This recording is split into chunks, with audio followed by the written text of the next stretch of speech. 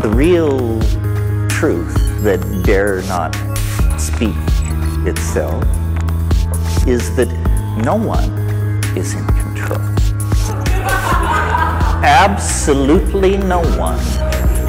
You know, you don't understand Monica, you don't understand Netanyahu. It's because nobody is in control. This stuff is ruled by the equations of dynamics and chaos. Now, there may be entities seeking control, the World Bank, the Communist Party, the rich, somebody others, but to seek control is to take enormous aggravation upon yourself. Because this process that is underway will take the control freak by the short and curly and throw them against the wall. It's like trying to control a dream, you see.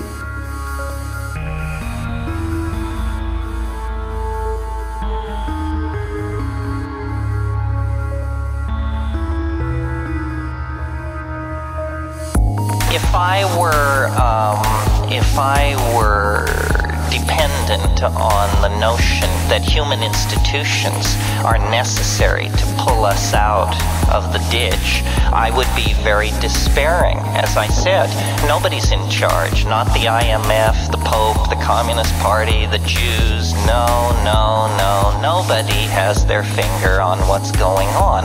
So then why hope? Isn't it just a runaway train out of control?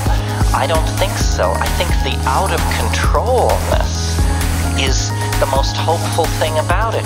After all, whose control is it out of?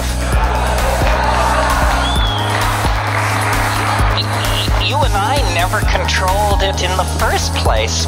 Why are we anxious about the fact that it's out of control? I think if it's out of control, then our side is winning.